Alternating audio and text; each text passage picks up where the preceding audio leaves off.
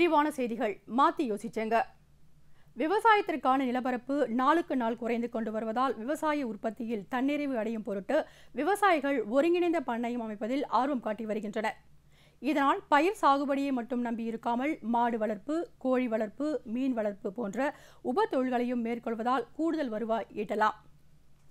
அந்த வகையில் ஒருங்கிணைந்த பண்ணையம் அமைத்து பயனடைந்த ஈரோடு மாவட்டம் அந்தியூர் தாலுக்கா கூச்சிக்கல்லூர் கிராம வேளாண்மையாளர் டி. கருப்பண்ணன் அவர்கள் தரும் செய்திகள்.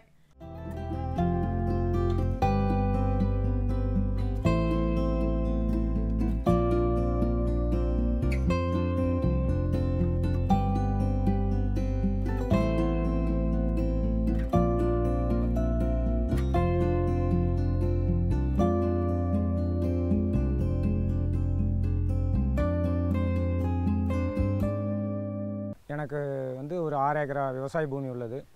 கிணற்றில் தண்ணி எல்லாம் இல்லை, கொஞ்சம் மானாவாரி பூமியாக இருக்கிறதுனால இந்த கேவிகே மயிராடம் மூலம் ஒருங்கிணைந்த பண்ணையம் அமைத்து ஆடு, மாடு, கோழி, காடை இவைகள் வளர்த்து வருகிறேன். கோழின்னு பார்த்திங்கன்னா நாட்டுக்கோழி வளர்த்திட்ருக்கிறேன். அதன் மூலம் ஒரு குறிப்பிட்ட வருமானம் இருக்குது. ஆட்டு பண்ணை மாதிரி அமைச்சு இயற்கை முறையில் ஆடு வளர்த்து ஒரு வருமானம் பெற்றுக்கொண்டுள்ளேன். இது பண்ணுறதுனால விவசாயம் சார்ந்த தொழிலாக இருக்கிறதுனால ஓரளவுக்கு வருமானம் இருக்குது. இப்போ எங்கள் ஏரியாவில் பார்த்திங்கன்னா மானாவாரி பூமிங்கிறதுனால வருஷத்தில் ஒரு தடவை மழை பெய்யும் போது தான் விவசாயம் பண்ணுறோம். கடலை, எள் இது மட்டும்தான் விவசாயம். மற்றபடி பார்த்திங்கன்னா தண்ணி இல்லாதனால அடுத்து போகிறதுக்கு தான் ஆடிப்பட்டம் தான் விதைப்போம். இப்போ இதன் மூலம் எனக்கு ஒரு வருமானம் வர்றதுனால இதை நான் ஒரு சிறப்பாக பண்ணிகிட்ருக்கிறேன். இப்போ பார்த்திங்கன்னா நாட்டு மாடு 2 வச்சுருக்கேன். சிந்து மாடு 2 பால் கறக்குறது. எருமை இப்போ பார்த்திங்கன்னா ஒரு 3 தினம் பால் கறந்து வருமானத்துக்காக பால் ஊற்றிட்டுருக்கிறேன்.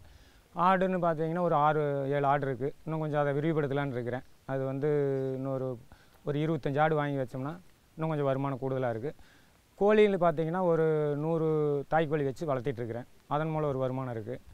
இப்போ இந்த இயற்கை முறையில் விவசாயம் பண்ணுறதுனால இப்போ இந்த கழிவுகளெல்லாம் எடுத்து நானே இயற்கையான முறையில் காட்டுக்கான எருவெல்லாம் போட்டு விவசாயம் பண்ணுறேன். இப்போ பார்த்திங்கன்னா இந்த இயற்கை முறையில் நான் பண்ணுறதுனால எங்கள்கிட்டயே தேவையான சாணங்கள்லாம் இருக்குது.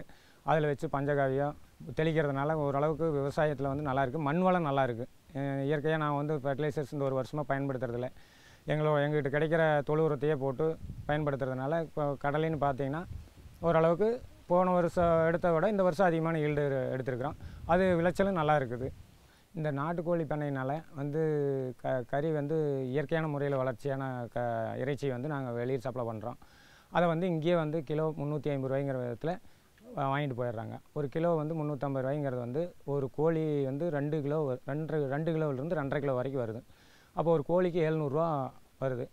ஒரு 20 தாய்க்கோழி இருக்கிற போது ஒரு கோழிக்கு ஒரு 10 குஞ்சுனா கூட 200 கோழி குஞ்சுகள் வருது.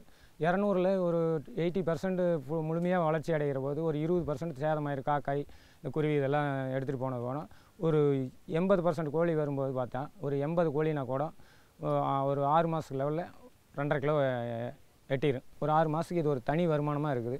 அதுபோக ஆடு 6 மாதத்துக்கு 2 குட்டி போட்டால் கூட 10 ஆடு இருக்கிற போது 200 குட்டி ஆயிடுது. அது ஒரு வருமானம் வருஷத்துக்கு வந்துடுது. இது டெய்லி வருமானத்துக்கு பால் கறந்து கொண்டு போய் ஊற்றிடுறோம். அது ஒரு வருமானம். இதில் சார்ந்து நீ அடுத்தது பண்ணை குட்டை அமைச்சு அதில் மீன் வளர்க்கலான்னு இருக்கிறேன்.